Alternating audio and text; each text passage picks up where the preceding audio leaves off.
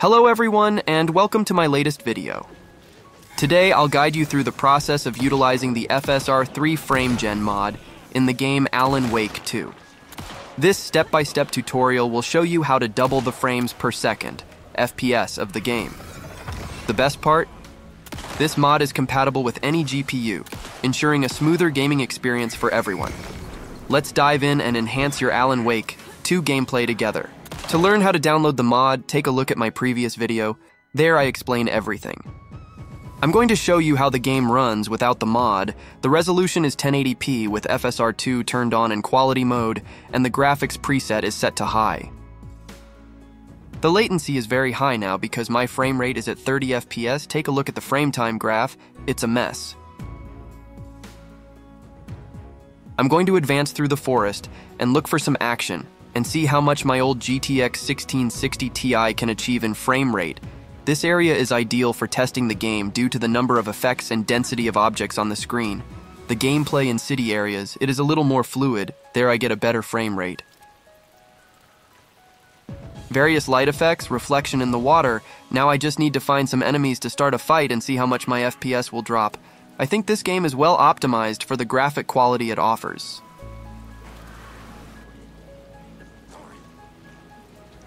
The gameplay at this frame rate is very bad. I'm using an Xbox Series X controller, but even so the latency is very high. Let's install this mod as soon as possible and see how much it improves.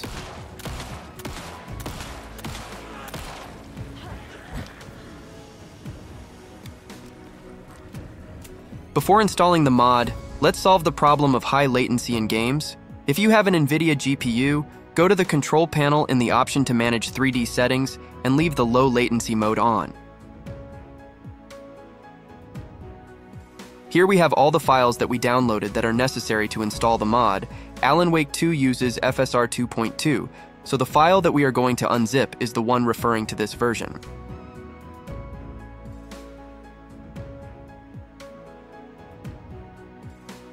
Let's copy all the files and paste them in the folder where the game's executable is located.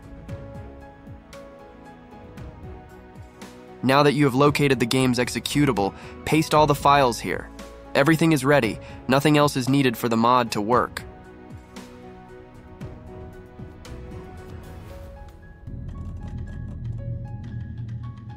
Open the game and go to the graphics options and select DLSS as upscaler and enable DLSS frame generation. I selected the high graphics preset.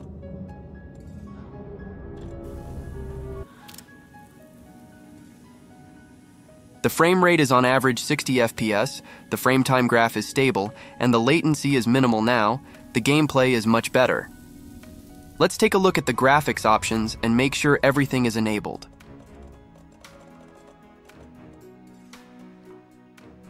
Unfortunately, we have a problem. The HUD is blinking and there is an unpleasant ghost effect on the character. I will test the frame rate in this area, and after that I will try to minimize these bugs created by the mod.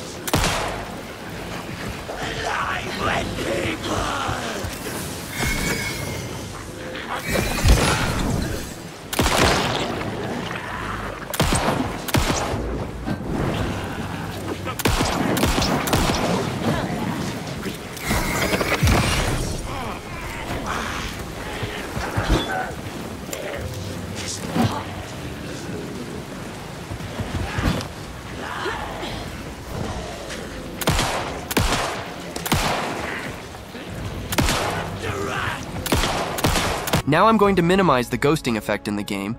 Locate the renderer .ini file found in the game's save folder. Now look for MB lens distortion. Change it from true to false and save the file.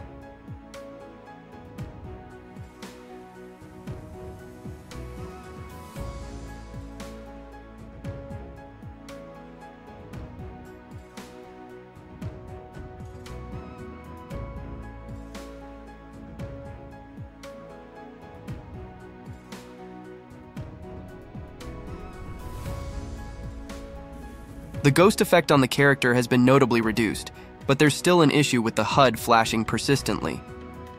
My suggestion is to deactivate it in the interface options for a smoother experience. Keep in mind that the mod is currently in the beta phase, so it's not flawless. Certain games may exhibit errors. Patience is key, as we await developers to make FSR 3 universally available in all games. If you found this information helpful, please consider subscribing to the channel and giving it a thumbs up. Thanks a bunch, guys.